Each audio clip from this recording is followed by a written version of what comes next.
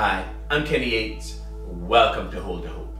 This is our regular weekly message, and today's message is entitled, Kiss the Son. Our text is taken from Psalm 2, and Psalm 2 is in fact about Jesus.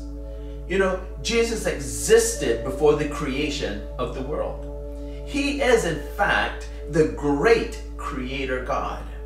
All things were created by him and for him. All things are subjected to him and will be judged by him. And that's why he is hated so much. The world, as Psalm 2 will tell us, does not want to be subjected to their creator because they have believed the age-old lie of the enemy that God does not have their best interest at heart.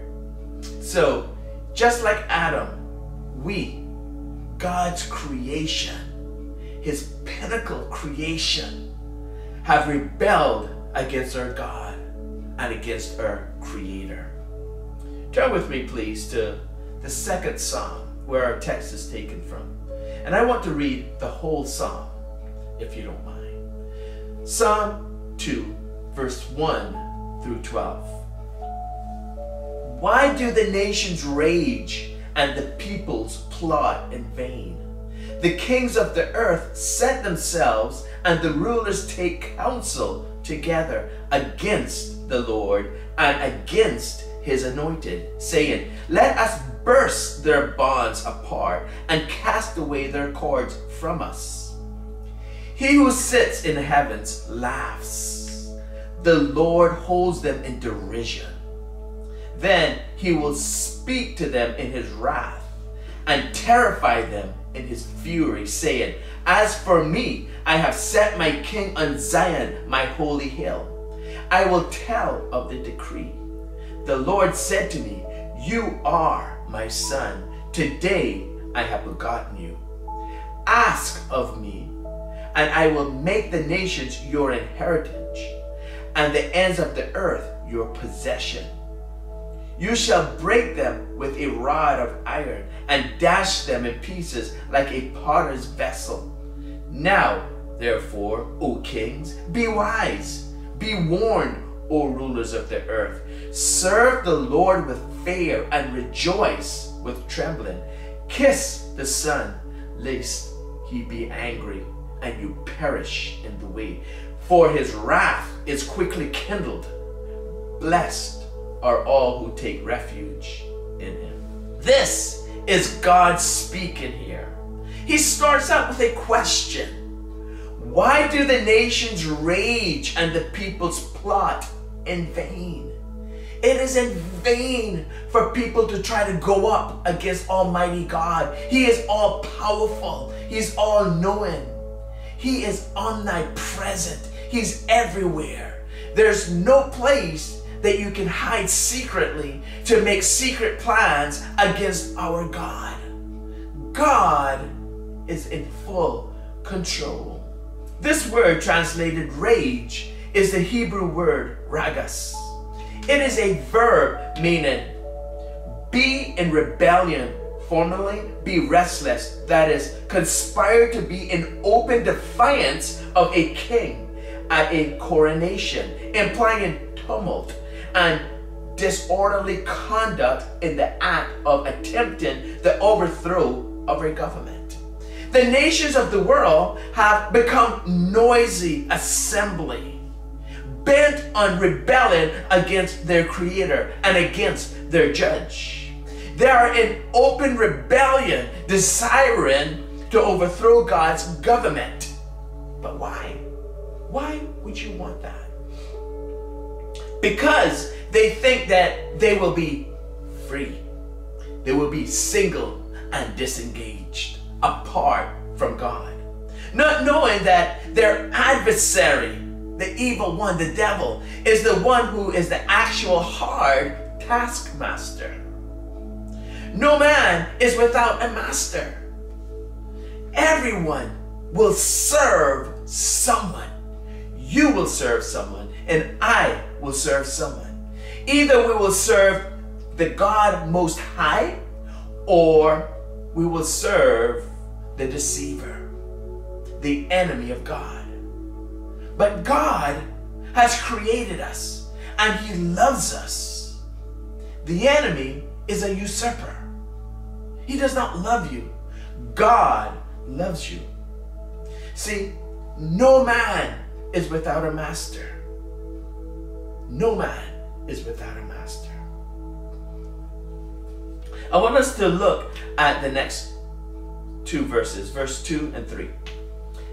The kings of the earth set themselves, and the rulers take counsel together against the Lord and against his anointed, saying, let us burst their bonds apart and cast away their cords from us. Before we address the kings and the rulers, let us discuss who these kings and rulers are rebelling against.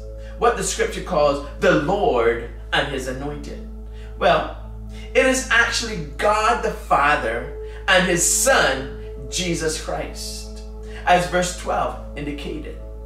Jesus did actually exist before his physical incarnation 2,000 years ago.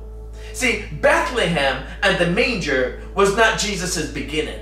He did not start there. That was not where he came into existence. Because Jesus, in fact, existed before eternity. He is from eternity to eternity. He is the everlasting. The kings, the elites of the world, have set themselves up against God.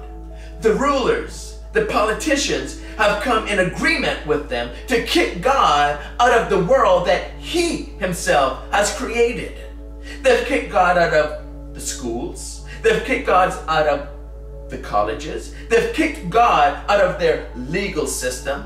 They've kicked God out of government. They kicked God out of the nation. Now they're even trying to kick God out of his own church that he purchased with his own blood. This year, March of 2024, this current administration proclaimed Easter Sunday, arguably the most holiest day on the Christian calendar, as Transgender Day of Visibility. They claim that it just happened to fall on the same day because they declared the day of Transgender Day of Visibility from 2021. But don't you know that it's not that difficult to calculate forward 3 years to ensure that it fell on that specific date that you just selected? It's not that difficult. If you look at a spreadsheet of the projected dates for Easter Sunday, you will find that March 31st occurs several times. It's not that difficult to make the two coincide, to make that day fall on Easter Sunday. It's not that difficult.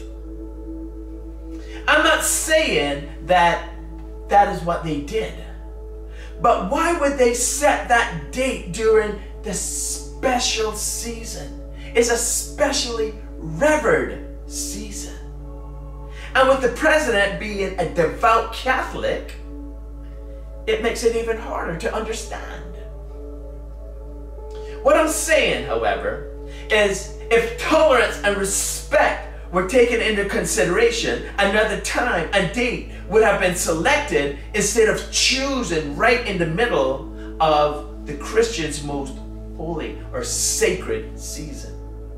But as the scripture states, they said, let us burst their bonds apart and cast away their cords from us. Therefore, it seems to me that the antagonism and rebellion against God cannot be ruled out. Rebellion against God is an attempt to cast from themselves his cords and to break apart his bonds. That is the reason for the rise of the controversial phrase on shirts that say, I don't care what the Bible says. Images mocking religious figures are seen in shirts. The middle finger with the statement, I don't care, what the Bible says can be purchased. According to ChristianWebsite.com, I want to quote this.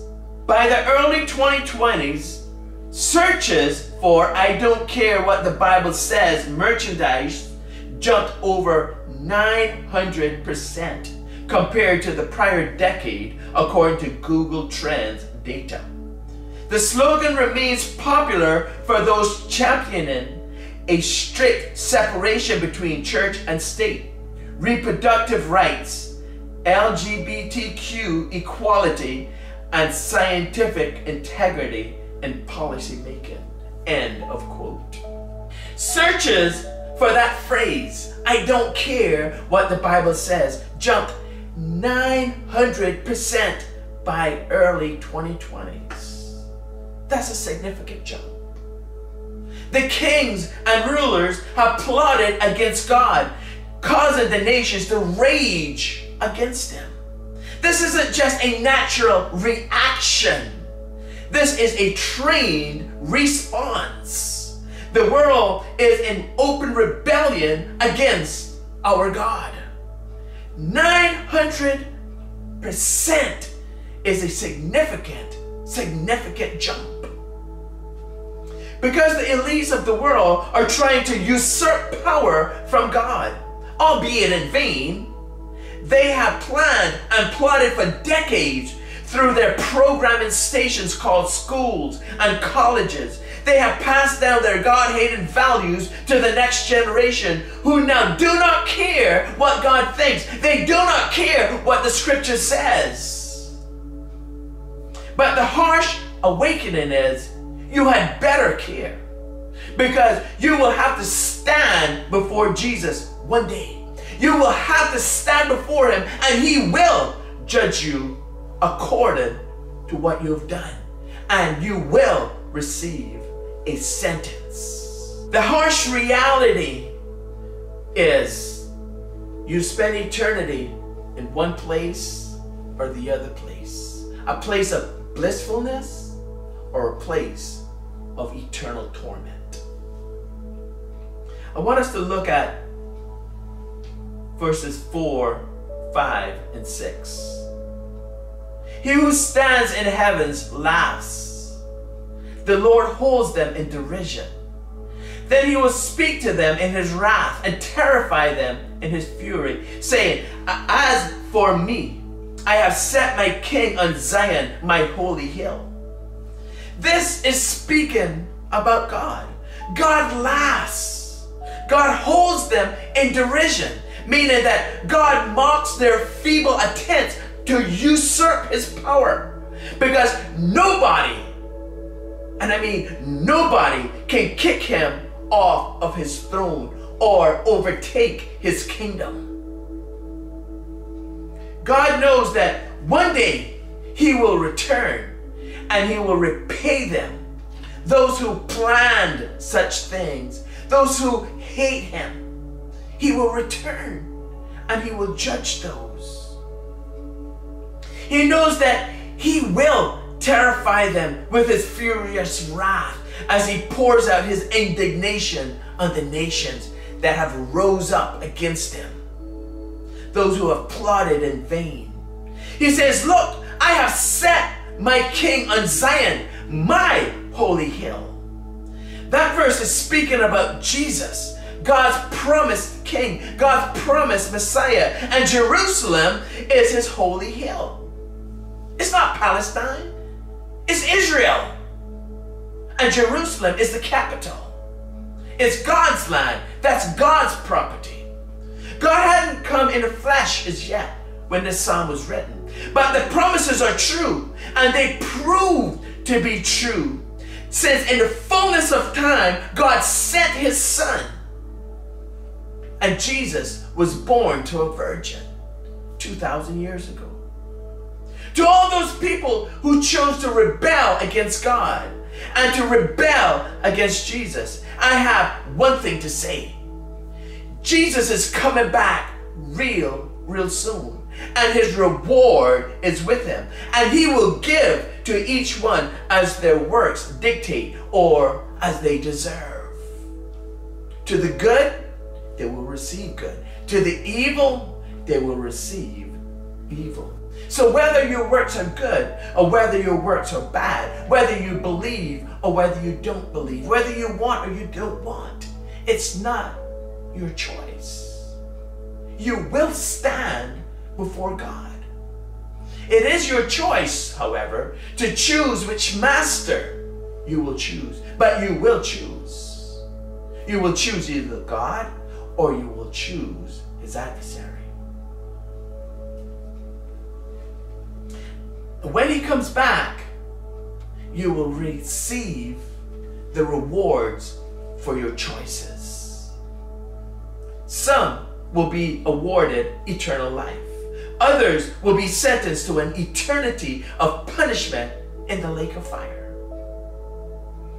It will behoove you then, with that, thinking about that, to make sure that you care what the Bible says, because you will be judged by what the Bible says. So in order for you to come out on top, you had better know what the Bible says, and you had better care.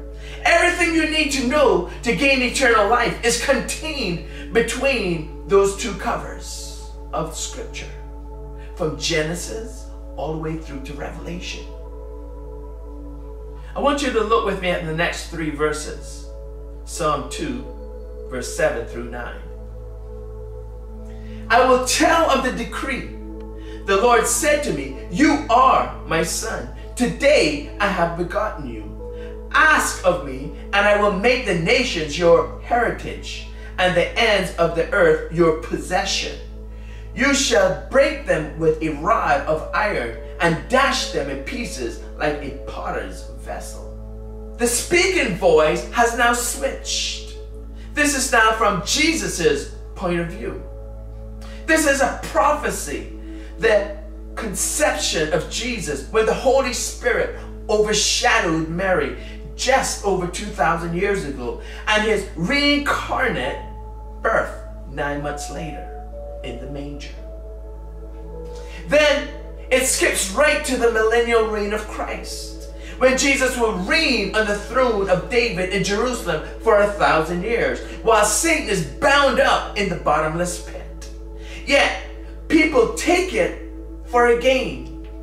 They take it for a farce.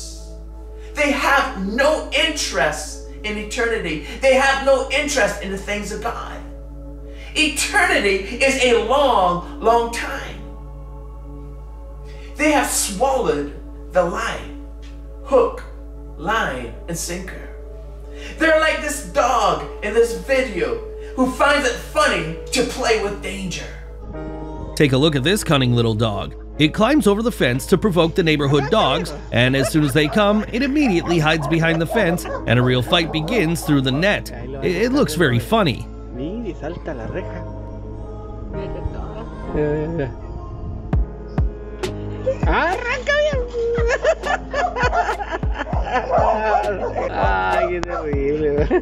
It's all fun and games until eternity begins. Then there will be screaming and hollering and shrieks of terror and groans of agony.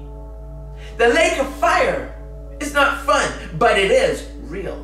It is a real place. And no one needs to go there. Jesus paid the price for every one of us, so that whomsoever will can come and eat the bread of life and drink the living water. You don't have to be a certain level. You don't have to be a certain race. You don't have to be in a certain financial bracket. You don't have to be from a certain country. Whomsoever will can come and they can receive salvation. For God's mercy is great. He has canceled the debt. We can have eternal life through the blood of Jesus that he shed on the cross 2,000 years ago. Let us look at the last 3 verses of the Psalm, Psalm 2, 10, 11, and 12. Now, therefore, O kings, be wise. Be warned, O rulers of the earth. Serve the Lord with fear and rejoice with trembling. Kiss the Son, lest he be angry and you perish in the way, for his wrath is quickly kindled. Blessed are all who take refuge in him. It is not God's will that any should perish, but that all would find repentance, will come to him and receive forgiveness and gain eternal life. That is his will for each and every one of us. He wants you to live forever. He created you to live forever. So he warns them, O kings, be wise, be sensible. Rulers of the earth, pay attention, because one day I am coming back and I will judge the quick and the dead. God is so adamant about no one spending eternity in that place that was created for Satan and his angels, that he sent his only beloved Son to die for the sins of the world, that whomsoever believes and put their faith, their hope, their trust in him shall receive eternal life. Jesus did not do anything wrong. He did not die for his own sins, for his own transgressions. Matter of fact, Jesus didn't even have to leave heaven if it was not for us. We were the ones who were standing in need. So instead of him sentencing each one of us to the eternity that we so deserved, he himself took the punishment meant for us upon his own self, suffered and died, and then was raised again to life on the third day, so that you might live, so that I might live, that we might find forgiveness, that we might find reconciliation between us and God. Because, understand this, without the shedding of blood, there is no forgiveness of sins. We would not have reconciliation if it was not for Jesus. Look at what Romans chapter 5 verse 8 through 11 says. But God shows his love for us in that while we were still sinners, Christ died for us. Since therefore we have now been justified by his blood, much more shall we be saved by him from the wrath of God. For if while we were enemies, we were reconciled to God by the death of his Son, much more, now that we are reconciled, shall we be saved by his life. More than that, we also rejoice in God through our Lord Jesus Christ, through whom we have now received reconciliation. See, God didn't die for the righteous. God died for the sinner. God didn't die. Jesus didn't die for those who deserved it. He died for those who did not deserve. He didn't die for the hopeful, those who had hope. He died for the hopeless. He died for you. He died for me. We were sinners without a hope. We were lost. Yet he came, suffered, died, rose again to bring us hope, to bring us life, and life more abundantly. The love that the Father has for the world, and the love that the Son has for the church is indescribable. Yet there are those who spurn what Jesus did for all of us. Why? Because they swallowed the lie pushed by kings, the agenda to usurp the kingdom from God, pushed by the rulers. As I said, they have swallowed the lie, hook, line, and sinker.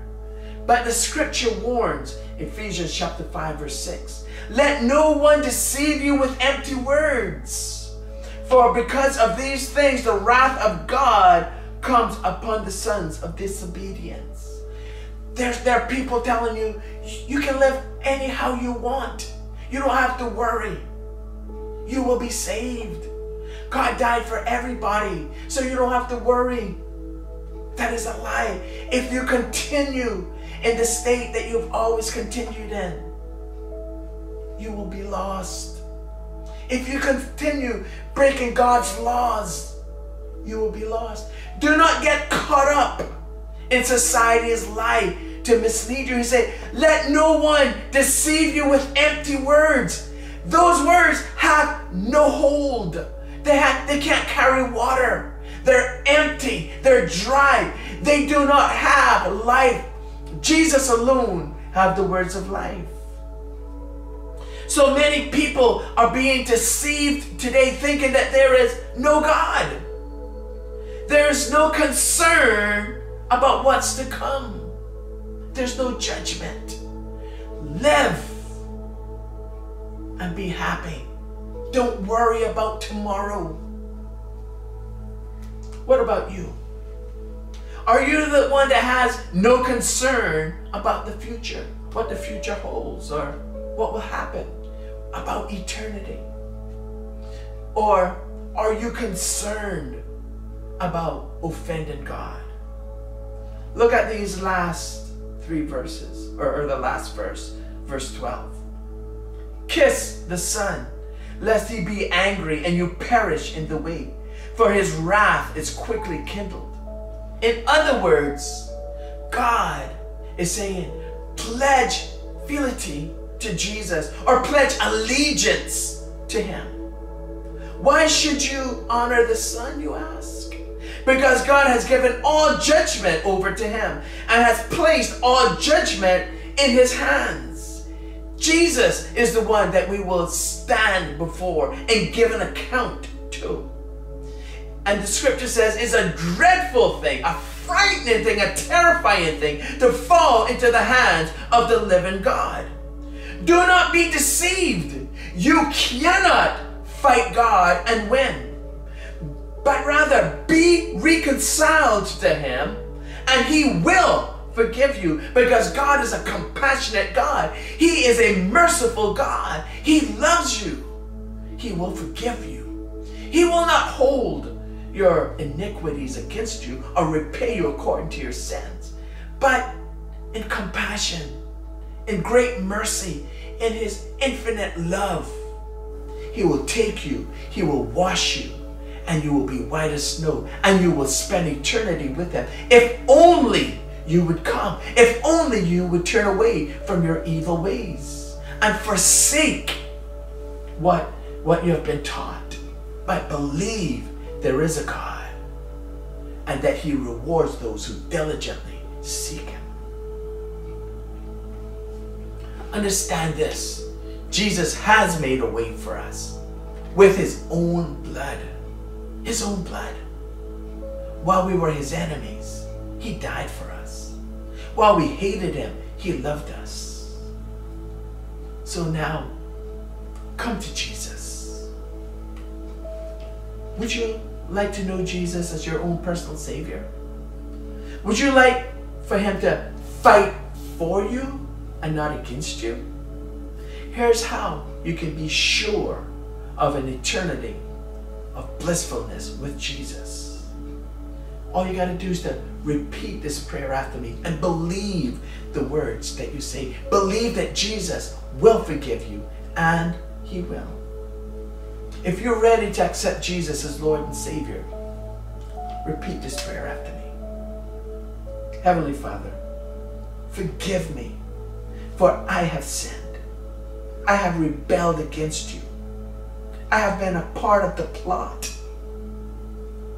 Knowingly or unknowingly, I have rebelled. I am sorry. Forgive me. Thank you, Jesus, for dying on the cross for me. I receive your forgiveness, for it's in your name that I pray. Amen. If you prayed that prayer, the Lord is faithful and just to forgive you of all your sins, cleanse you from all unrighteousness. He will watch over you. He will protect you. I'm not saying that it's all going to be hunky-dory with no troubles, no hardships. Hardships will come. Persecution will come. But God is for you.